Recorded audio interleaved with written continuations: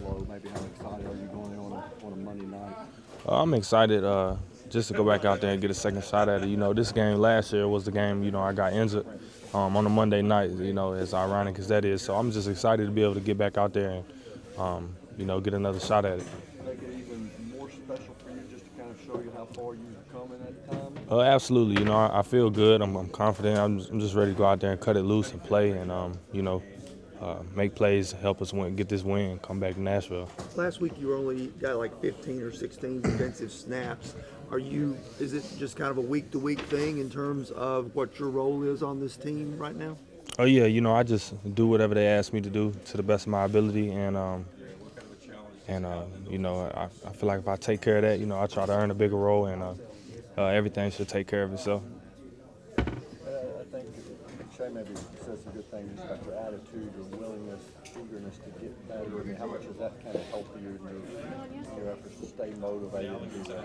I'm definitely motivated. I'm ready to show it. You know, Monday, I'm ready to you know have a good game and go out there to compete.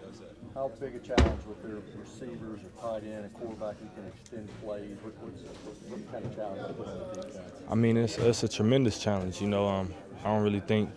I think they went 9 for 10 on third downs last week. So, you know, they're at the top of their game right now. So that's a great opportunity for us to go out there and, you know, prove that we can also play, you know, elite. So that's just what we're doing. We're going to go in there and compete. A quarterback like Josh Allen, the journey is almost never over. How important for you to plaster and make sure that you're playing? Yeah, like you said, we got to plaster, play through the whistle, be ready for third and fourth down territory. Not only can he throw the ball accurately, but, you know, he's very, very good with his legs. He always looks to run to pick up first down. So it's going to be a challenge. It's going to be a fun game. It's going to be a dogfight. When you see that synergy that a quarterback and receiver like Allen and Diggs have, how much does that stand out to the way they're always on the same page? Yeah, I mean, I think it just shows how much work they put in together, how much chemistry they got, and, you know, it just holds us to a high standard to make sure we're on the top of our game and we go execute. Are extremely talented. Obviously, Vaughn's a first ballot Hall of Fame type of guy. He's got I don't even know how old he is. He might be 36. He might be 40 for all I know. But he's still got a lot of juice. So we got our hands cut out, our hands full. That's the word I was looking for. You guys go into this game at all like backs against the wall? We can't afford to go 0-2. Is it too early for that? I think it's never. That's never the case. Like we're going to play football, and so we have to do better than we did last week.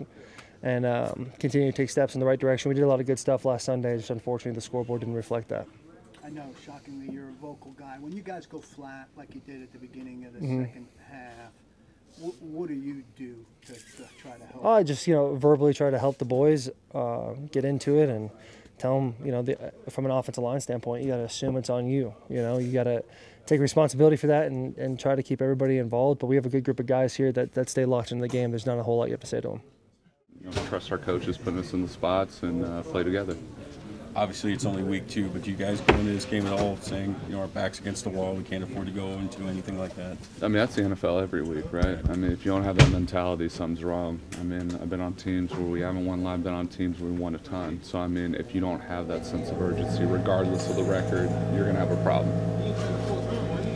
Todd made it sound like you were kind of unlucky that some plays that you were primary in came apart because of penalties or stuff like that.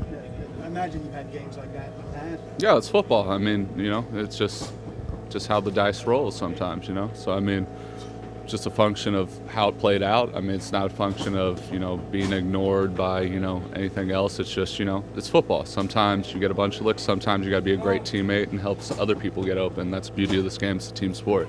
Austin, how much do you love these Monday night games? Yeah, they're fun. They're fun. You get an opportunity to go out there together as a team and go out there and compete. We're playing a really good football team, so in a great atmosphere I've never played in before, so I'm looking forward to it. So you never played Buffalo? No, the only time we played them was in Atlanta. Yeah. So. You heard anything about the Bills Mafia over there? They like to break tables, it looks like. I hear they're really passionate fans. It's awesome for them. Just looking forward to go up there and compete. Looking out the bus window for something? Looking out the bus window? To see some of those tables? Yeah, I might sneak a peek. We'll see how much time we're on the bus. We'll see. Going in, birds in and out, etc. Is that something that you manage, or how do you guys go about facilitating that? It's really just a part of the game planning that we do. trying to keep these guys fresh and give everybody an opportunity to contribute. So you do match the personnel in and out to play calls, etc. For the most part, I mean, but sometimes, injuries dictate that. There's a lot of different things that can come into play, but we try to do the best we can in the rotation. If those guys are up, we need them to contribute. When it comes to receivers being able to draw pass interference calls or defensive holdings like Hooper and Phillips did in that game Sunday against the Giants, is there an art form to that? Are some guys better at getting the calls than others in terms of how they go about it? I mean, you hope that the officials call what they see at the end of the day, but I think circumspectively, we don't teach these guys to expect to get the call. We teach them to play through contact and make contested catches, all those things, so that the game is never put in their hands. Okay, but along those lines, though, do some guys kind of develop a knack? They're just harder to cover, and they sometimes get draw a flag, whereas maybe another guy won't. You mean like flopping in the NBA or that type of? Is there any acting going on? I mean, I guess that if there is an art form of that, I certainly didn't perfect that and don't really know how to teach that. But I'm quite sure there are some guys that do that, for sure. Last time we talked to you, you mentioned consistency being what you wanted to see out of Traylon just in the preseason performance. Now you've gotten some regular season action out of him, and he created a lot of separation, good analytics data on him. How'd you feel about that consistency level in his play? He's a work in progress, and he just has to continue to stack the days together. And I think he'll continue to get better from week to week, and that's always the goal from an individual standpoint as a team, is to consistently get better week to week, and I think he's on pace to do that. Do you feel him starting to kind of settle in and get, at least like talking to us, he seems more comfortable? Do you feel him settling in? Oh, without question. I think he's starting to kind of grow up in the NFL a little bit and understand how to manage it and how to work through it and how to perform. We always say around here, you take advantage of those opportunities. Probably going to be some more to come. So keep building, keep growing, and we'll help this football team. When you go against a guy like Josh Allen, who can make plays off schedule and likes to roll out and get outside the pocket, how important is it that your guys kind of set the edge, not only rush, but they got to set the edge and make sure that he doesn't make a big play? Yeah, he's a heck of a player. Not only does he attack you with his arm, he can attack you with his feet. And we talk to our guys all the time about just know who you're hunting. And, we don't want to slow ourselves down. We just have to have awareness in terms of that. So I think they're locked in. They're excited for the challenge, and we'll go out there on Monday night.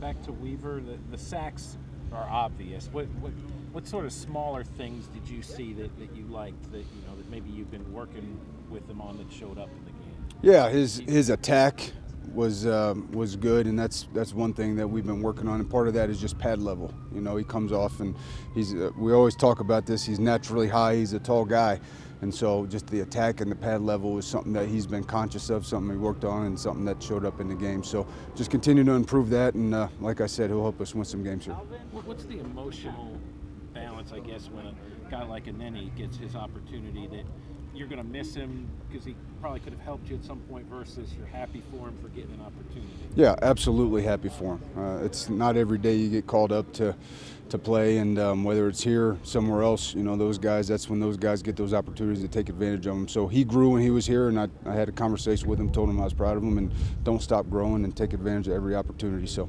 obviously it's only been one game, but how do you feel your group has kind of collectively come together to make up for the loss of Harold? Yeah, and listen, I love Harold to death and wish him nothing but best on the recovery, but we don't talk about making up for people or trying to fill voids. We work with what we got, and proud of those guys and excited to see them continue to come together and grow.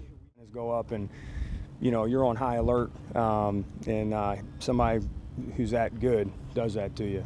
People talk about 5 guys playing as one on an offensive line, but how important is the offensive line, especially the tackle relationship to the tight ends, as an extension of the line? Yeah, I think it's very important, especially because I believe Todd does a great job in terms of, even in protection, giving chip help and bang help, and we have to trust that the tight ends will be there when they're supposed to. But we run to the tight end a lot too. That's a big part of what we do. So those combinations are really important. The holding penalties against Brewer didn't seem terribly egregious the other day. Is that a thing that requires a correction, or do you trust maybe it won't get called by other crews? Or I think they were pretty tic-tacky, but there's an opportunity there where his hand's a little bit high. We can replace it quicker. His takedown on the linebacker, I see what the refs see on that. Anytime you take a guy down and his shoulders turn and it looks like he's getting corkscrewed as he goes to the ground, they consider that a torque. So I know what the back judge at least saw on that. Like, don't change the aggression, Brew. Just keep going straight and pushing a guy instead of pushing with one and pulling another. But those ones were pretty tough. Mike Vrabel made that comment the other day about maybe some meat on the bone as far as the running game is concerned. Yeah. From your standpoint, how do you take that? No, I agree. I think that at the end of the day, for the most part, we covered them up, but we didn't necessarily we take a lot of pride in running the football, and what I mean by that is we know we have a great back end, Derek, but we want to get them through the first level clean. I think we covered guys up, and give a lot of credit to the Giants. We covered them up, but we didn't necessarily win a gap and get them only in probably 1 or 2 runs. We got them through there clean to get him into the second level to let him do what he does.